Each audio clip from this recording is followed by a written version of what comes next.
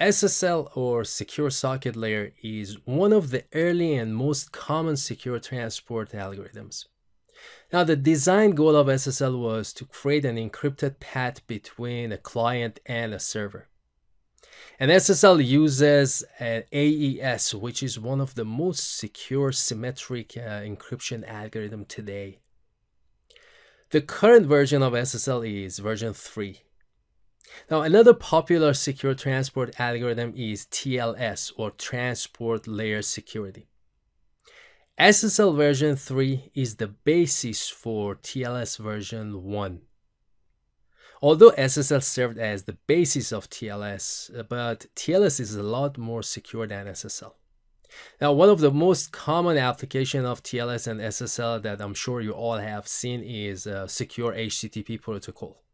So HTTPS, or Hypertext Transport Protocol Secure, is actually HTTP over SSL or TLS. HTTP uses port 80, but HTTP Secure or HTTPS uses port 443. So in this lesson, we're going to delve into the details of SSL or TLS protocol and find out how it works and creates a secure connection between a client and server. Now, before client and server can send and receive any type of data, they must complete a handshake protocol, which is the most complex part of TLS. So this protocol allows the server and client to authenticate each other and to negotiate an encryption, hashing algorithm, and cryptographic keys. So as we go through these steps in this lesson, I'm going to capture SSL communication between a client and server, and I'm going to show you what we have in each packet. And as I explain it, we can see the packets as well. The communication starts by a client sending a hello message to the server that it wants to establish a secure connection with.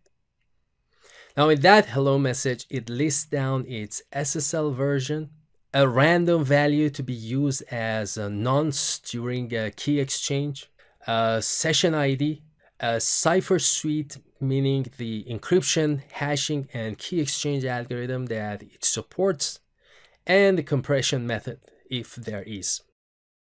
When the server receives that protocol, server is going to respond back by saying hello. So server hellos back, and in that hello message, server says your SSL protocol version is good. So if server supports that protocol version, it's going to acknowledge that and says that's good. Server is going to also have a random generated to be used as nonce, and it adds a session ID. And then server tells, here is the encryption, hashing, and key exchange algorithm that I picked from the list that you sent to me. So server is going to reply back by its Cipher suite, and that Cipher suite is the one that it picked from a list of the algorithms that client sent. And then server is going to say, okay, I'm good with your compression method. And by the way, here is my digital certificate, which includes my public key, plus the certificate chain or path that's signed by my certificate. And then it goes back to the client. Now, let's go to our Wireshark and take a look at this step that I just explained. So here I have captured this communication between my machine, which is 10.40.40.10, and Palo Alto web server, which is 199.167.52.141. So you can see this first packet that was captured here is client hello. And if I look at this client hello, so here is the transport layer security that we have. And if I look at that client hello, you can see here client hello. The handshake protocol is at client hello step. And it says handshake type is client hello. And you can see here the version that client sent to the server. Here is the random that I mentioned that the client sent to the server. And here is the session ID. And as you can see, the session ID length is 0. So client basically didn't send any session ID to the server. And the reason for that is that this is a new connection setup. So if client is starting a new connection with a server, then there will be no session ID here. But if there is a session ID here, that means the client is communicating with the server over an existing session. And then here is the Cipher suite that client sends to the server. And you can see the list of all algorithms that the client supports. And you can see there are quite a lot. So if you look at one of them here, for example, the first one, it says, for this transport layer security, using ECDHE. So that's elliptic curve Diffie-Hellman key exchange algorithm. So for key exchange, it's going to use Diffie-Hellman, and a version of Diffie-Hellman is elliptic curve. And then it's going to say for our symmetric encryption, I'm going to use AES 128-bit. And SHA-256 is the hashing algorithm that this client supports. And then down here we have compression method. So if you look at this compression method, there is nothing. So the client is not going to use any compression method here.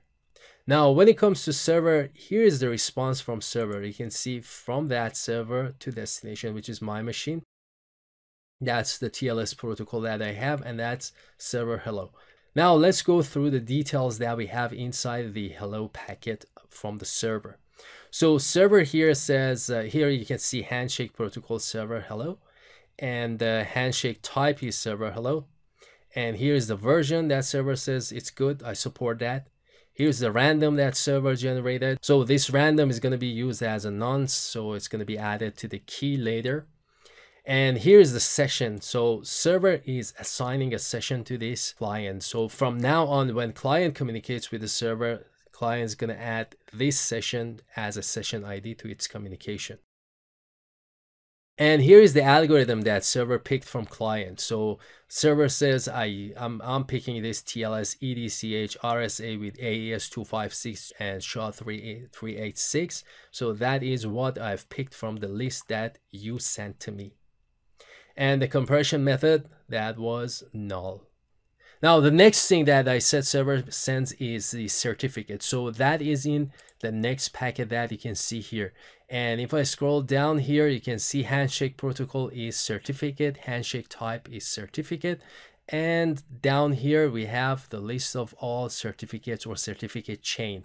So the first one here on the list is the server certificate. So server sends this certificate and says this is my certificate, which is signed by this certification authority, and that certification authority is authorized by the other certification authority. So you can see the list of the path to the root certification authority. So if you remember in previous lesson when I was talking about certification authorities and digital certificates, I showed you the path that each certificate has on the list that goes to the different certification authorities. Now, if the key exchange algorithm that was picked from the list by server is Diffie-Hellman, which in our case is Diffie-Hellman, then the client waits for the server to send another message called server key exchange, which has the Diffie-Hellman parameters that the client needs to create the pre-master key. But if the key exchange algorithm selected by the server is RSA key exchange, then the client does not need these parameters, since the server's public key that was extracted from the certificate is enough to encrypt the pre-master key.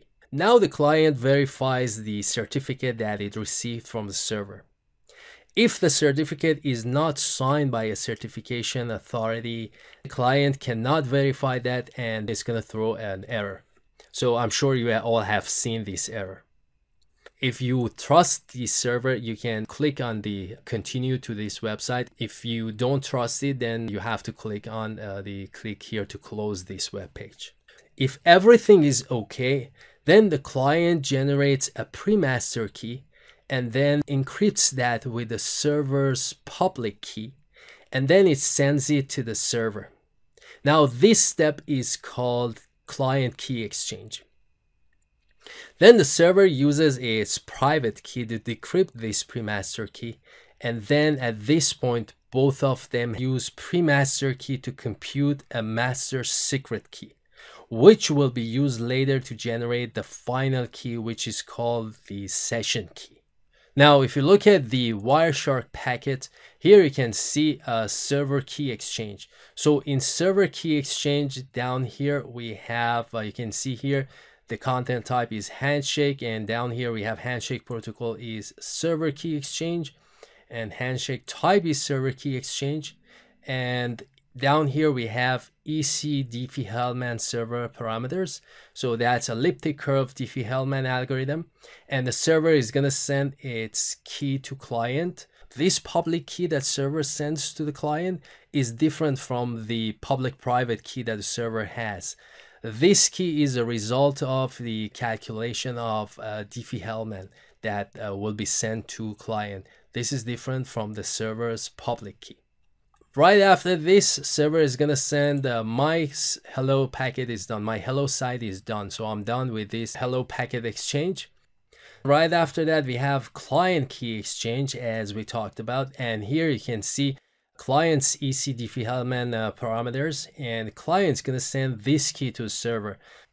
This is the result of client's Diffie-Hellman calculations in the first step, and then client's going to send this public key to the server. Now both of them are going to use these keys that they receive from each other to continue with their Diffie-Hellman calculation. So both will come up with a master key, which will be used to generate a session key later. Now the client is going to send a message which is called change cipher spec. This is to inform the server that all subsequent data that the client is going to send to the server will be encrypted with this newly negotiated cipher spec and keys. And then it's going to send a separate encrypted message initiating that the client portion of the handshake is finished. Then the server is going to send a change cipher spec message to the client saying that all subsequent data will be encrypted with our agreed cipher spec and keys. And then it sends an encrypted message indicating the server portion of the handshake is finished. So if you look at that under this Wireshark captured packets, you can see here right after client key exchange, we have change cipher spec. So if I click on that change cipher spec, here is basically the message that the client sends to the server and says all the subsequent messages are going to be encrypted with the agreed algorithms and keys. And then here is the finish or the last message that client sends to the server.